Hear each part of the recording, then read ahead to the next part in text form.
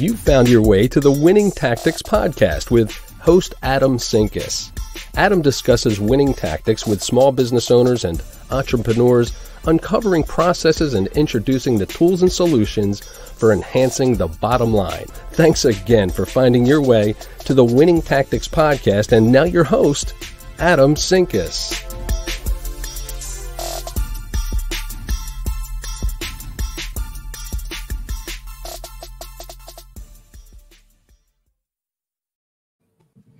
Welcome to another wonderful episode of the Winning Tactics podcast. As you all know, I'm your host, Adam Sinkus.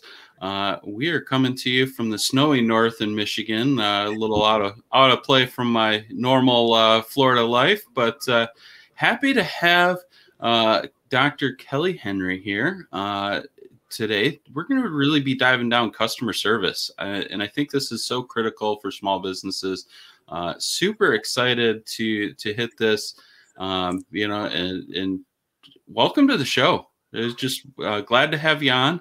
Tell us a little bit about who you are and what you do. Absolutely. Thank you for having me on the show, Adam. I really appreciate the opportunity to be on your fantastic show. So, as you mentioned, Dr. Kelly Henry, I'm actually a retired chiropractor, and I practiced for 20 years, mainly in New Mexico, where I was able to build up a couple of successful clinics.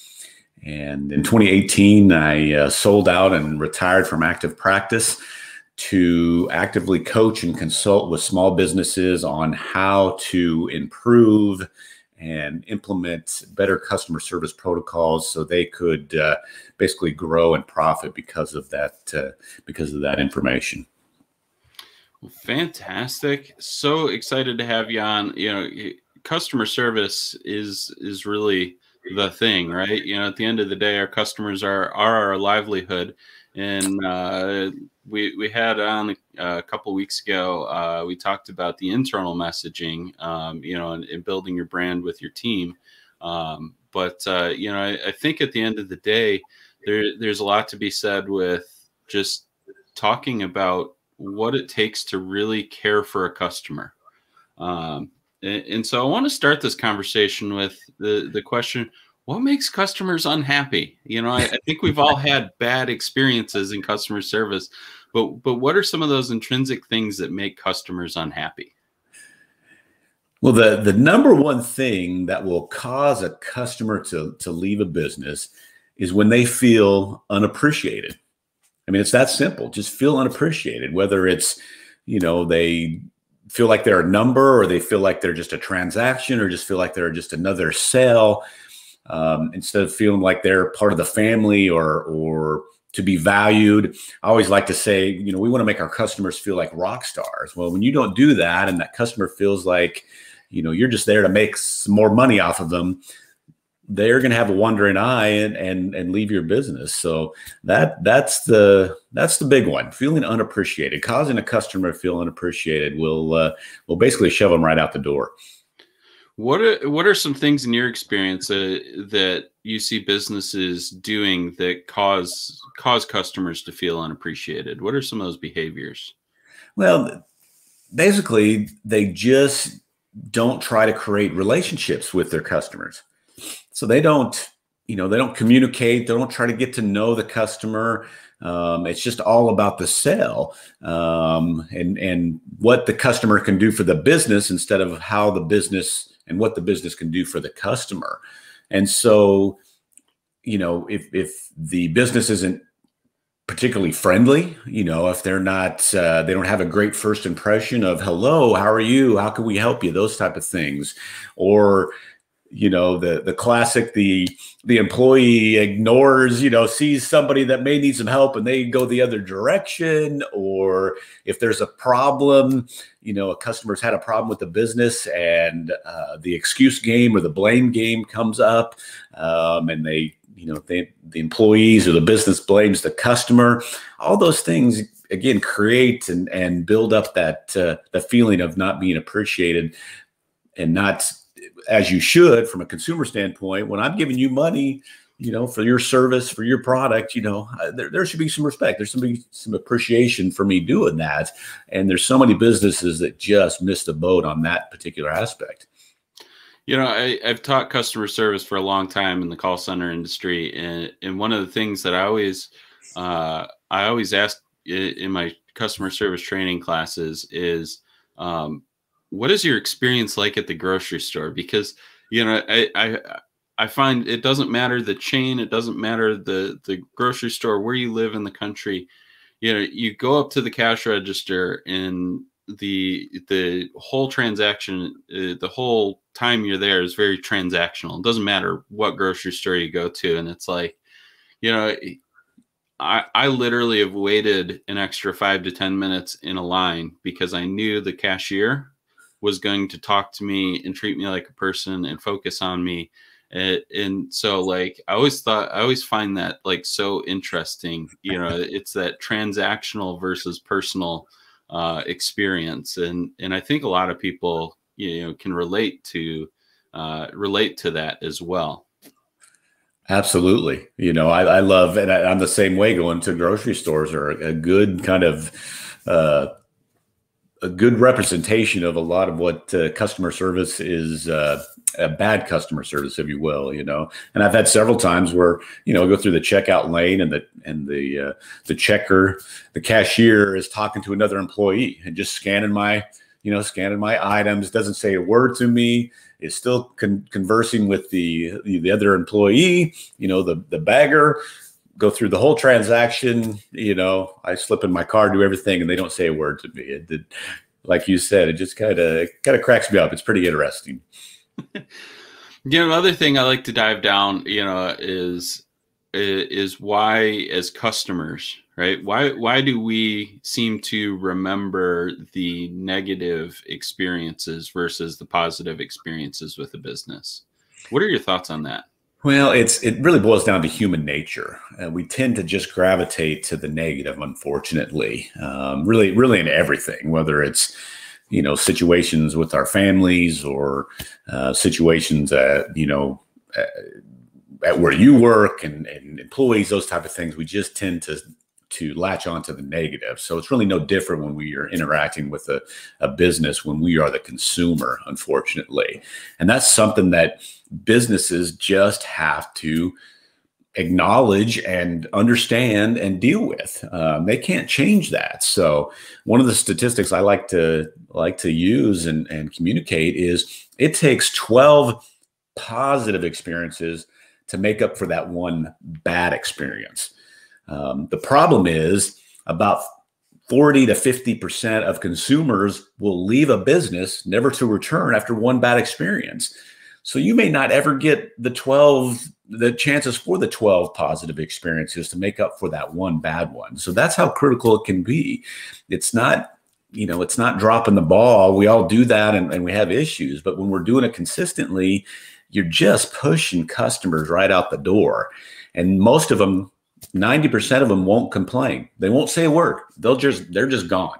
They're going to your competitor. They're out the door. See you later, never to return.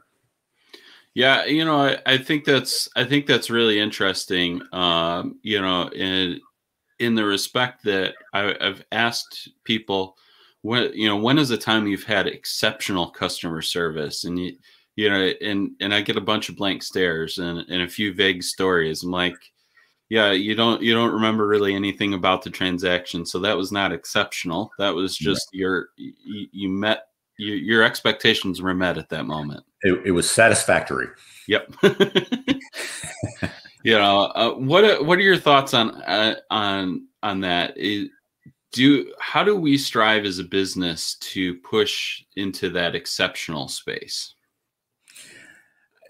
Really, it's pretty easy, to be honest with you. And what I teach, what I coach and help businesses do is just to understand and to do the simple things, the simple actions that make customers feel valuable, but do it on a consistent basis. That's the key, because you can have great actions and you can try to wow the customers, but if you don't do it on a consistent basis, then it's good at you're virtually not helping your customer service. Because again, like we just mentioned, they'll remember the negatives. They'll remember the times you let them down. So the key is just doing the simple things over and over consistently, that is what is going to drive up the perception that your business has great customer service, which creates loyalty and retention and exponential growth and profits out of that. Absolutely fantastic. Let's shift gears, because you started to talk about growth and profits, right? And those are clearly impacts of what good customer service can do for your business. What are some of the other positive impacts that you notice in businesses aside from the money, which, let's be honest, the money's great, right? It is. So, there's nothing wrong with making extra money. So, growth and profits, obviously. Increased retention is really the key to growth and profits. So the purpose of a business is to get customers. You market it and you advertise to get more customers. Then you want to keep those customers, and then you have to turn a profit so you can stay in business. But so many businesses miss that middle opportunity to keep the customers. They get so focused on just acquiring new customers and then do very little to keep them. And so when you improve your customer service, that is the key to retention and to slow down the churn of customers leaving your business. The more you keep, the bigger you grow, the more profit you make. Another fantastic aspect of improving customer service, if you're doing it correctly, if it's not just a flavor of the month, but as you change the culture in the business, your employees grasp onto it. And when your employees are being treated better, and when they are feeling valuable and when they're feeling important, you reduce the turnover of employees. You make it a better atmosphere where the employees and the ownership and the managers, they're all getting along, and there's just a better working atmosphere where people love to come to work, and they want to provide great customer service because they feel like they're valued and feeling like they're an important part of that business. So that's another huge aspect of improving customer service if done properly. Yeah, I love that. I think you hit the nail on the head, right? It's all about retention, both with your customers and your employees. And Absolutely. I think as people see their overall impact in a business, they become happier, they become more challenged, they push themselves harder, and as a result, your customers see that effort too. And so it's kind of a double-edged sword, that you got to balance down the middle and really master keeping your employees happy as well as your customers happy in that total cycle. I always liken it to this as a leader or as a business owner. My customers, I have two customers in my business, right? I have my employees, they're my customers. Absolutely. And I have my customers that are paying my employees. And so I take a lot of the same philosophies that I would apply to my customers, my normal customers, and apply that to my internal team and keep them happy as customers as well. And I think that's really important. You mentioned a little bit about about how happy employees or happy customers keep coming back.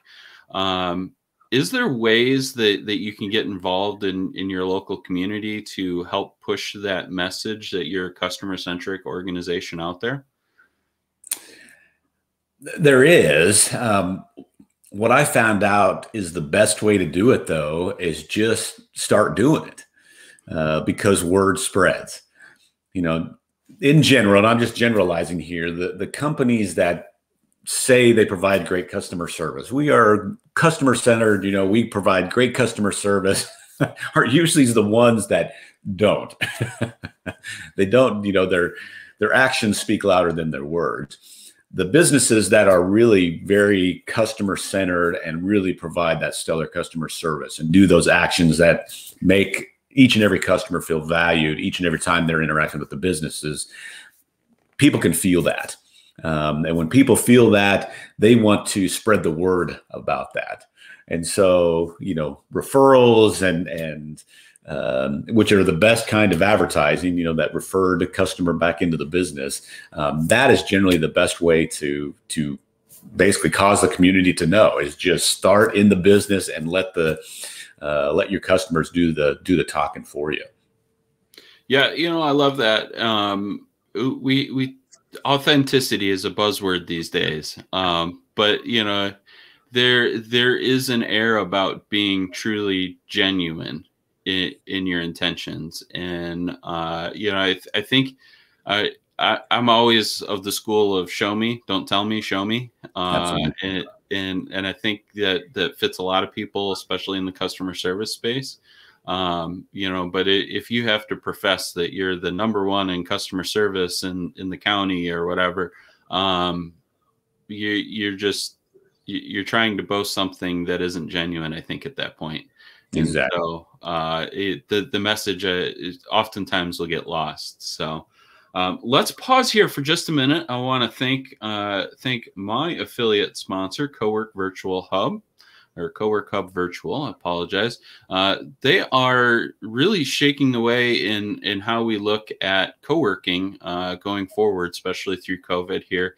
They've taken and built an entire co-working space online, virtual. You can join it from hopefully when your Starbucks opens, your favorite Starbucks location, and have your virtual meetings in an office-like setting. You can also visit and hang out with other people that are on the platform as well. Super, super cool mentality, super, super cool way to look at how co-working will probably exist in the future.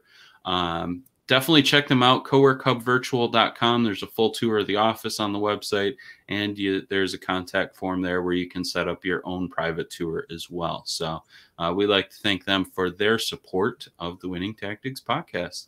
And for those of you that are just joining back in, we've been really diving down how customers are your business, and we talked a little bit about what makes those customers unhappy and some of the impacts in your business of customer service outside of just the normal profits and revenue stuff. So let's keep the show rolling here, and let's talk about some of those ways as a business you can really show your appreciation towards your customer, because I think there's a lot of myths out there that just giving a warm smile as they walk in the door is showing appreciation, and in part it is, but I don't think that's the total picture. It's not, but a smile can go a long ways compared to, a frown or not being acknowledged at all. So, Yes, smile seems so simple and really like it couldn't help or shouldn't be that impactful, but it really is. And in my clinics, what I recommend with my clients, I teach my clients, is a smile should be part of the uniform for your employees. So they need to have a smile on their face. It's the universal welcome. It immediately puts people at ease just when they see a smiling face. So it's very important. Along those lines, though, I call bookending the experience for a customer is vital too. So that initial experience, that first impression is always important. We know about that. Yep. You can only, you only get one chance to make the first impression, a good first impression. But you want to do that consistently, whether it's a new customer or whether it's a continuing customer. But that first impression is vital. You want to have a smile, when you have a great greeting, enthusiastic greeting, you welcome them in, those type of things, really put them at ease and make them feel valued, like we've been talking about. Where businesses often miss the boat is on the back end of the customer's experience, whether it's a long transaction or, in my chiropractic clinics, they were in my office for 15, 20 minutes before they left. But we always wanted to leave them with a great final impression, a great farewell. Hey, we appreciate you. Thanks for coming in today. We'll see you next week. We'll see you next month, whatever the case may be. We wanted to leave them on a positive note because that's the last impression they're going to remember as they leave and go on their way to their life. So yeah, that great first impression is important, but if we fall flat on that back end impression, again, that can taint the level of customer service that the customer will perceive you are providing. So that's an important tactic as well. Another simple thing to do, simple tactic to make your customers feel more valued is I call it using your manners. And basically, it's just saying, please, thank you, and you're welcome. And doing that in every form of communication, whether it's obviously face-to-face, on the phone, but also in email and in text. Text is becoming more of a vital avenue of communication for businesses. And most often texts are just kind of generic, as a reminder or whatever you're using the text for. But how easy is it just to throw a thank you on it, or, do this, please, those type of thing. But when you use these words, please, thank you, you're welcome, you're making the other person feel valued. You're showing respect.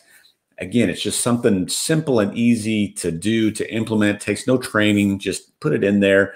But again, it brings up that level of perception that your business is there for those customers. Yeah, I want to tie something into what you said on the first point about the bookends, right? You used some specific language. I appreciate you, right? When they're leaving, and so I heard this long ago, and I've done it for quite a while. It is intentionally using the word "you" after "appreciate." Not I appreciate what this thing, and not I appreciate what you did. It's I appreciate you, and then fill in the blank. The intentionality of doing it that way totally shifts how people perceive it, and I think it's really interesting when you start thinking about word choice, which goes into what you're just talking about a little bit, using the please and the thank yous.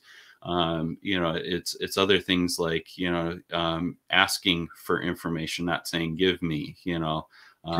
It's those little nuances in language that it can totally change how a message is perceived, avoiding hard terms like what at the beginning of a sentence.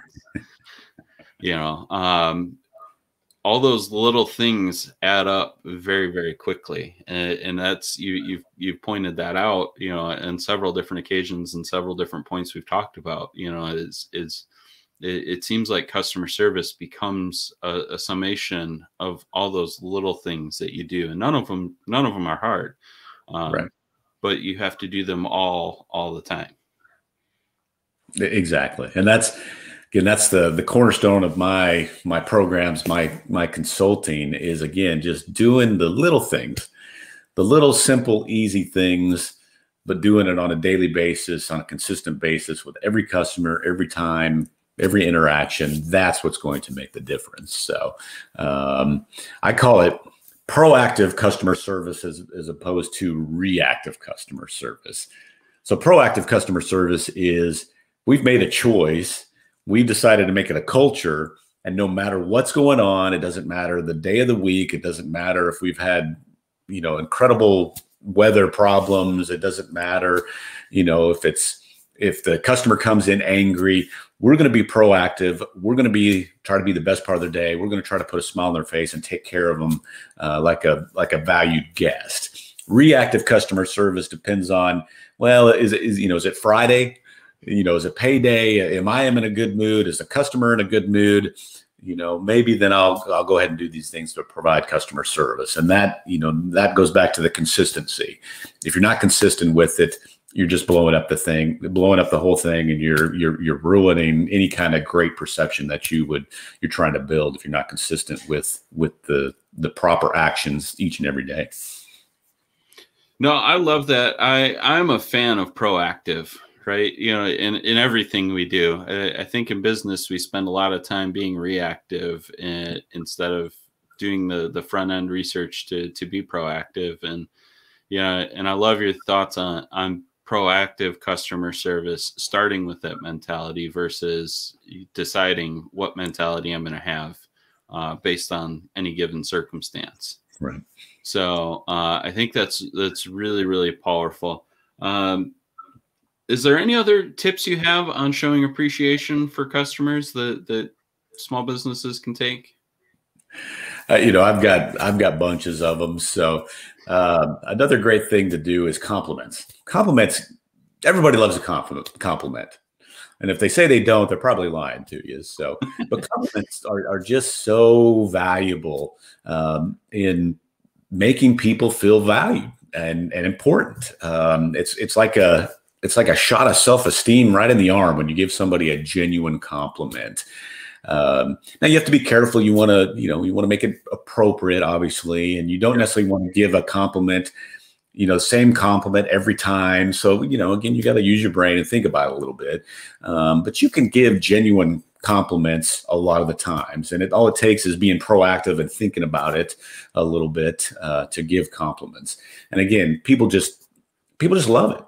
We live in a negative world, unfortunately. And we have to be, again, going back to proactive. If we want to stay positive, we really have to, we have to be proactive in looking for the positive and filling our minds with the positive and doing those things. So why not do that for somebody else? And that's exactly what a compliment will do. It will, again, boost self-esteem, boost confidence, put a positive spin in their life, so to speak, that works tremendously well. On that line of thinking, something else that my offices did and my clients do now is they send out thank you grams. So basically, it's just a compliment on a note to mail to a customer or consumer. But we would send them to the post person, the UPS driver, the patients that were really, we'd look for the ones that were coming in maybe a little upset or having a problem and send them a quick note, those type of things. And again, that's just another way to cheer somebody up and to show value. And I can't tell you how many times a patient will come back to our office after they received that note and just said, hey, that note got to me at the very right time where I was having a bad day, and I read your note and just made me feel so special. It didn't change my circumstances, but it just helped me, feel better about myself to handle those circumstances a little bit better. So those are pretty simple and easy action items that you can take and again, just drive up that level of perception for your customers on you're there for them. Yep. No, I think the thank you note is so powerful, and there's so many different ways to apply it, right? Even if you don't have formal thank you cards, just a little thank you on the back, handwritten on the back of your business card as you hand it to them. You can handwrite on a receipt, or an invoice, emails, text, those are available through your business. Those are easy ways to do it too. So yeah, I do love the handwritten aspect. If you have that opportunity or that tactileness in your business to be able to do that, I think it adds just a slight level above the typed text ones. But people also like getting a physical piece of mail. Yep. It happens so infrequently, so that it's just a nice touch. But again, that positivity doesn't get lost in an email or on the back of a card or in the text either. So it's because you don't have a formal note to send out. Don't think you can't do it. No, for sure. I do like that though. I think it's a great touch. I see a lot of like boutique style retailers now when they are doing, especially with the shift to online, including handwritten cards within their packages. I see actually bigger companies doing this as well. The person that's packing the orders, literally, writing a handwritten note for everything. And these are things that take such little time, but can make such a huge impact. So, absolutely. Very, very cool. We are getting to the end of time, so I always like to wrap up every show with some final thoughts. Just something that people can take away and action upon in their business from our conversation today. I want to give a principle, and really my number one principle for customer service. And every business needs to realize this. And it doesn't matter what arena you're in, what industry you're in, online, brick and mortar, you have to remember this principle. You are in the customer perception business.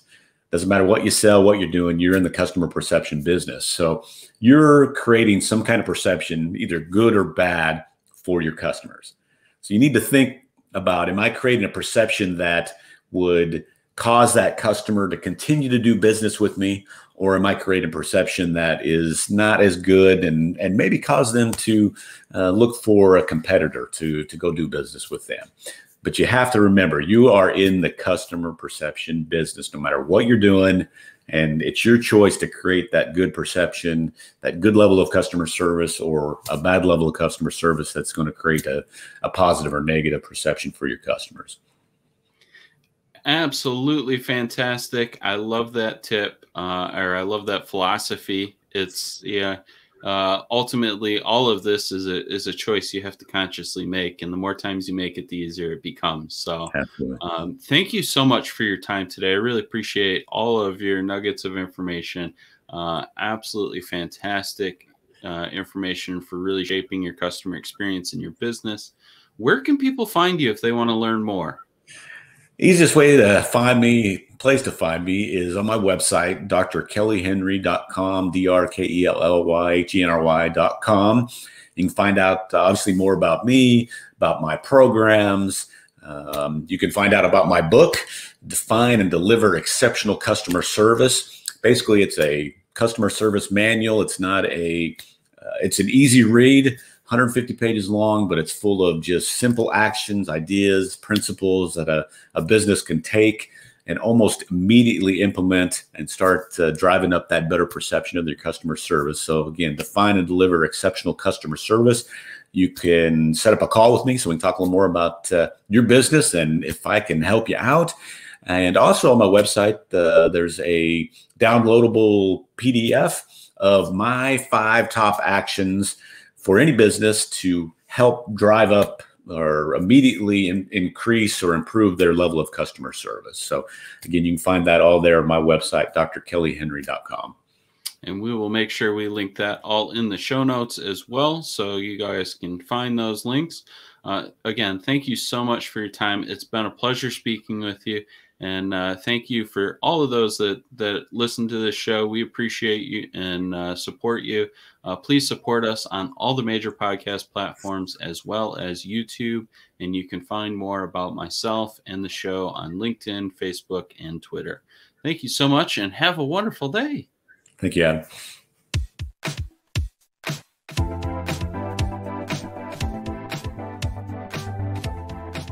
Well, that wraps up yet another episode of the Winning Tactics Podcast.